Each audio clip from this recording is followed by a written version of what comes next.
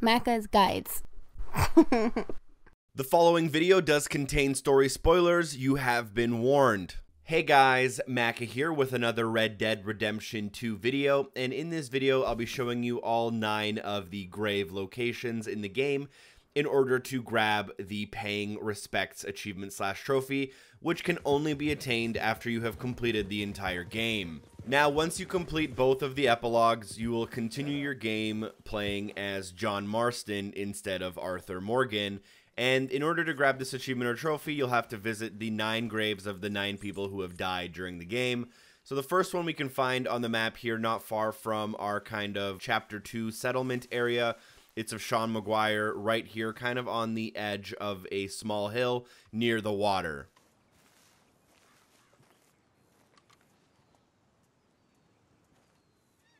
Our second grave is of Kieran, which can be found not far from the Shady Bell settlement from Chapter 4. Basically on one of the dirt paths riding out. It'll be just off to the side.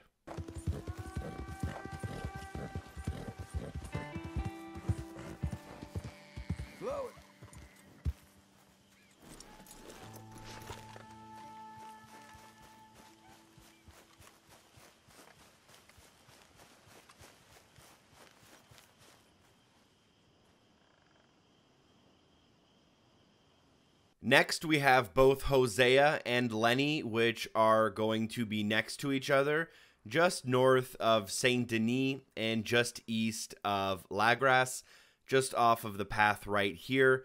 They both died in the same mission or right around the same time of the game, and for that reason, they're both going to be hidden in the same area. If you listen closely to some of the dialogue in Chapter 6, they actually let you know that they got both of their bodies and buried them together under a tree. I think for Lenny, they actually stole his body from the cemetery in Saint Denis, if I remember correctly. Anyways, you can find both of them here located next to each other. Make sure you do interact with both of the graves, though.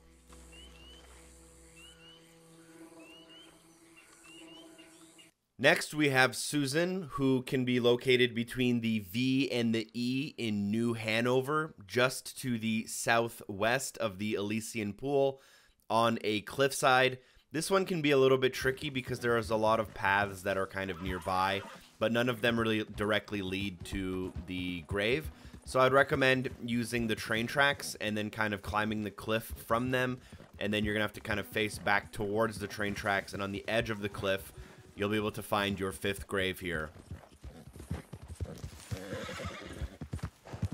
Easy now.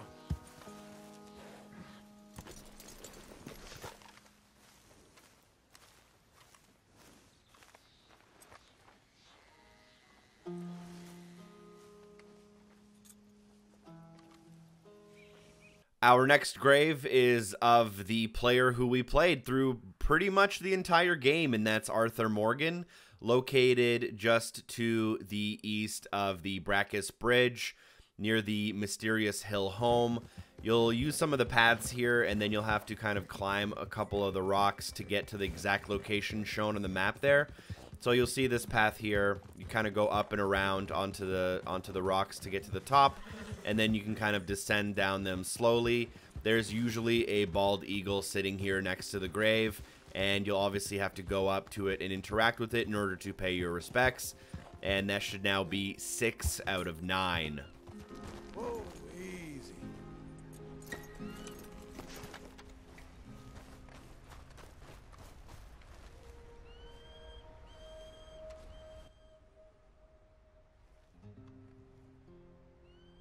Very close to the last grave, we have Eagle Flies just across the river to the west of Donner Falls.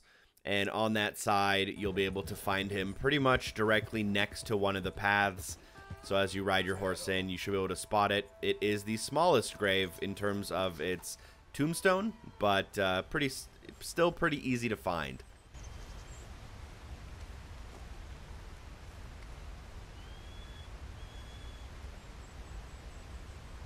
Next up, we'll need to ride to pretty much where the game started, in the northernmost part of the area. And this little town is going to be called Coulter. And basically inside the town at the northernmost part, there is a small cemetery. And there's going to be like 5 or 6 tombstones, and then one kind of located in the back. The one in the back will be of Davy, so make sure you go in and inspect it.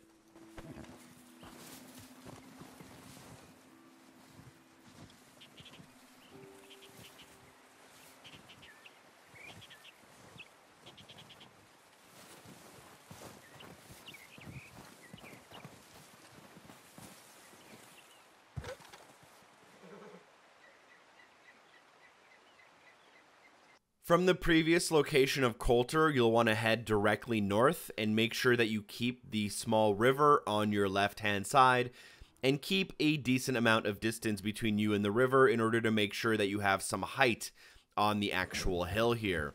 As you approach a couple of bends in the river, you should be able to notice a group of trees as well, and next to them there will be a grave, and that is of Jenny.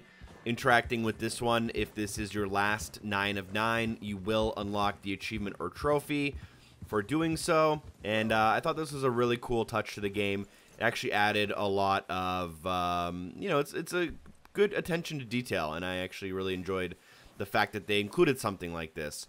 Nonetheless, thank you guys so much for watching. I hope the video was helpful. Special thanks to the amazing people on Patreon for supporting the show, and hopefully I see you guys next time. Peace.